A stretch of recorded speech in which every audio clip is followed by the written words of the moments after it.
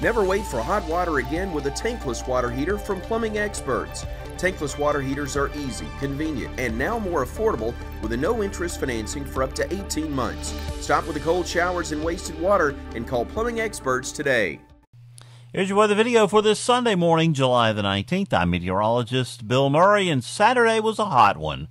Across central Alabama, temperatures looked like this: 93 at Pell City, 95 at Calera, 96 at Birmingham. It was 96 at Tuscaloosa, 97 at Montgomery, 98 at Tuskegee and Monroeville. Those were the state's hot spots. You can disregard that. 104 at Jasper. 87 at Aniana, maybe thunderstorms kind of rolled across that area at early afternoon. That's a little questionable. Utah's 88. That's a little questionable. Clanton's 89. But it was hot across the area. Going to be hot again today. Temperatures in the middle 90s, a few upper 90s, some of the normally hotter spots, Montgomery, Tuscaloosa, probably going to be that way again today. No relief in sight. No real changes, just isolated thunderstorms today. Here's just sort of stealing the headline here, the temperatures over the next 7 days off the National Blend of Models, showing middle 90s every day, middle 70s every night. Not much change in our weather. That's also the story nationally. Lots of heat advisories, excessive heat warnings in the deeper magenta there across a good bit of the country. I don't remember many times seeing many more areas of heat advisories and excessive heat warnings at any time. Of course, there have been more, but this is pretty impressive. This is the story.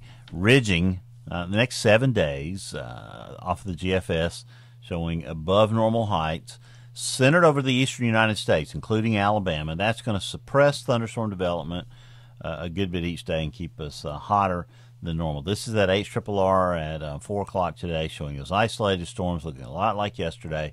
If you get under one, you could have some strong downdraft winds, so watch out for that. But the chance that anybody's going to get one today, about 1 in 10. That same trend continues for Monday. About a 10% chance that you'll see a shower or a thunderstorm. Little better chance on Tuesday, only because we're beginning to see moisture levels starting to increase as we go through the week. Again, more of the same on Wednesday. Scattered showers and thunderstorms afternoon and evening. More of the same on Thursday. A little bit better chance every day. Friday, maybe we're going the wrong way there, going backwards. Saturday into the weekend, scattered showers and thunderstorms by Monday, August 3rd. This is voodoo territory, but I think we go through perhaps a small break in the ridge at some point during there in the ridge building back toward the end of the period. That may mean that we push a little front down to the Gulf Coast. That's kind of hard to believe too, but if it did, that would suppress the shower and thunderstorm activity down toward the Gulf Coast. This is the GFS operational, showing kind of what you would expect, hit or miss. Some areas 4 inches of rain, some areas a ½ inch of rain, and everything in between over the next 2 weeks. That's pretty much what you can expect. It's just feast or famine, hit or miss, depending on where you are when those scattered afternoon and evening showers and storms develop. Tropics still continue to be eerily quiet, despite this busy season that we've had so far. Really, the European only picking up on potentially one area that might see tropical storm development there north of Bermuda. So even though we've got a good wave train coming off of Africa and moving across the Atlantic, don't see any named storms anytime in the near future in the Atlantic basin. We'll be talking to Eli Jacks from the National Weather Service. He's in charge of their hazard simplification process that they're going through right now.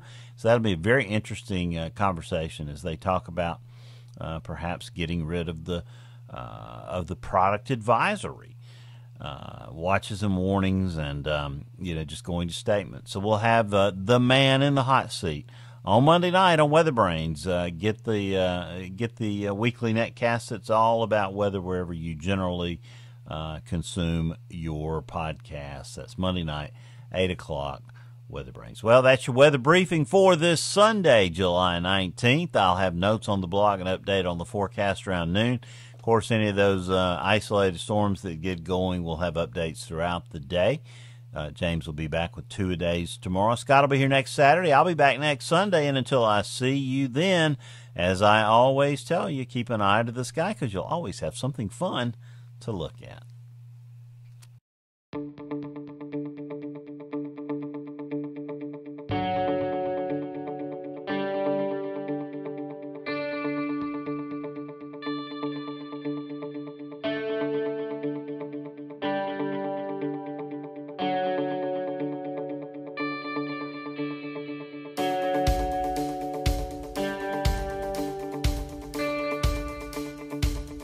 KS Heating and Air, the team ensuring your comfort.